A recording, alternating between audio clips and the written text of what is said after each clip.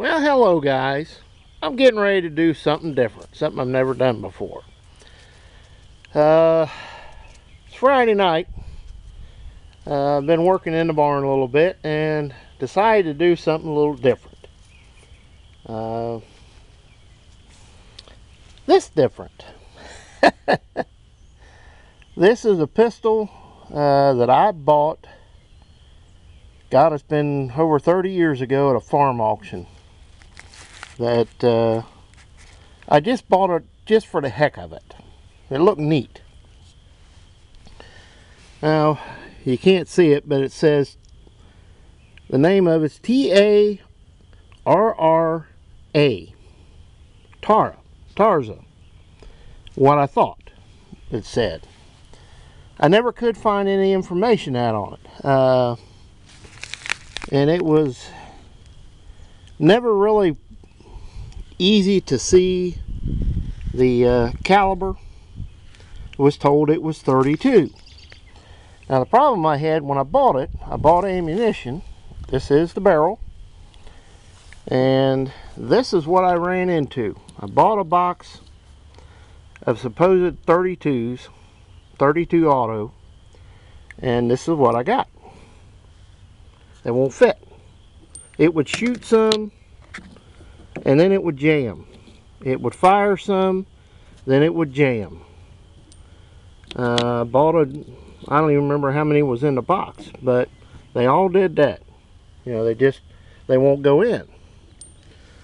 Well, at the show last weekend, the Oliver show I went to, there was a gun show next door. And they had Browning 32 automatic, 7.65.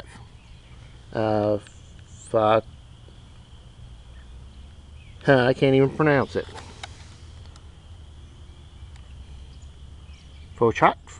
Heck, I'm not even going to try. It's made in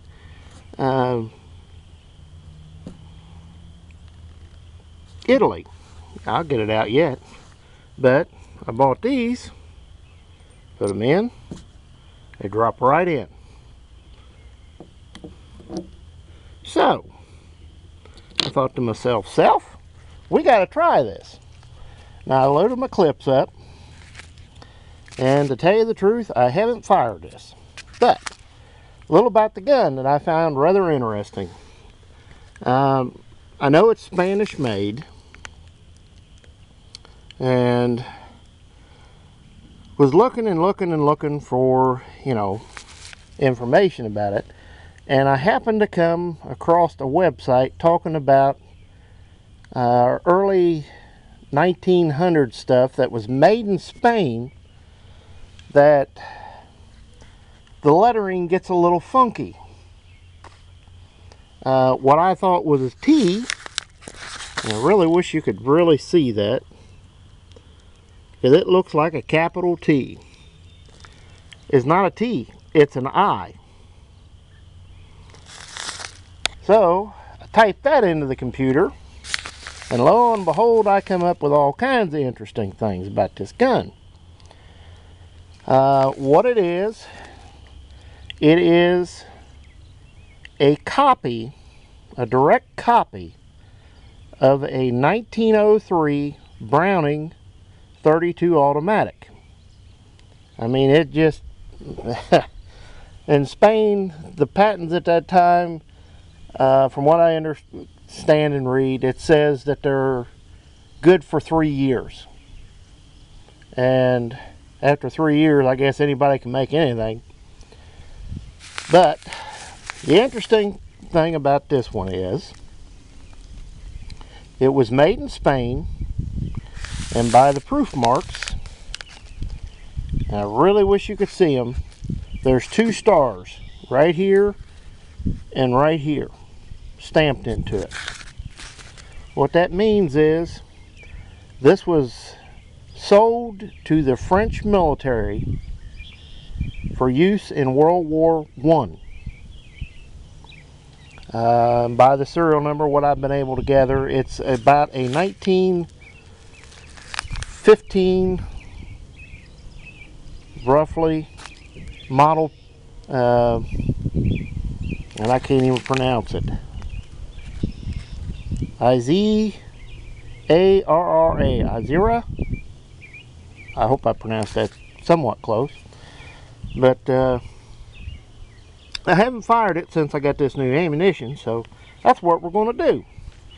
So let me set you down here. Show you how easy this is to put the barrel in.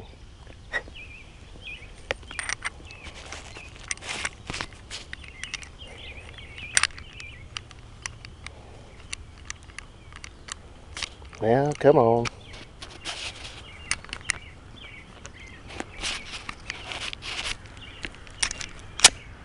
That's it.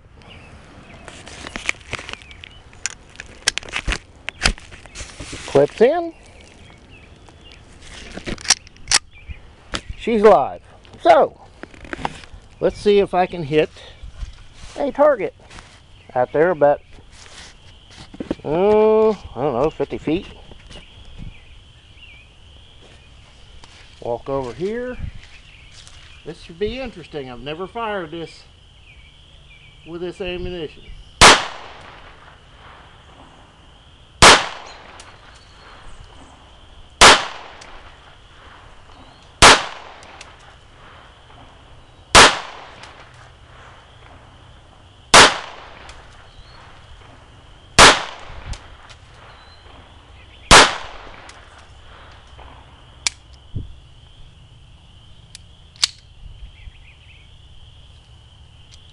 Well, that's a first.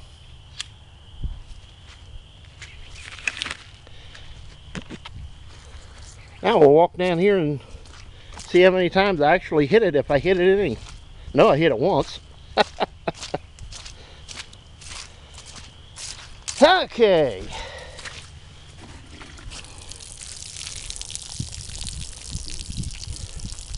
One, two, three, four. 1, 2, 3, 4, 5, 6. Well, I hit it 6 times out of 7. That ain't bad. For not ever really shooting. That's the most I ever shot the gun, to tell you the truth. That's kind of fun. Now I wonder if I can find my brass. Doubt it. Oh well. That's kind of a fun little gun to have. Even got the guy I used to work with give me a holster. He took his garbage out one day, setting it out, and this was laying on the ground, and brought it in and gave it to me and said, "Can you use it?" I thought, well, I don't know, but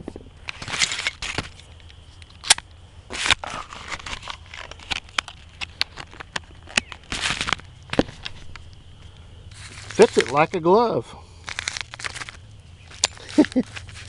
Oh, one of the reasons I can tell this is a 1915.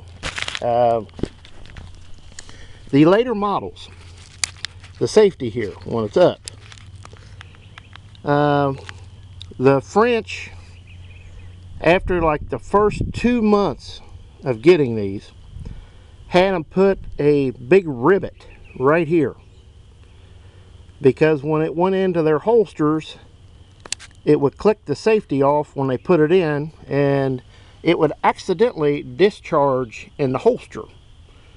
So they had to make that change. So that's one reason I know it's an early model gun. So, but I thought you guys would enjoy this. This is something different. At any rate, guys, if you like, please comment, rate, and subscribe. And we'll see you next time.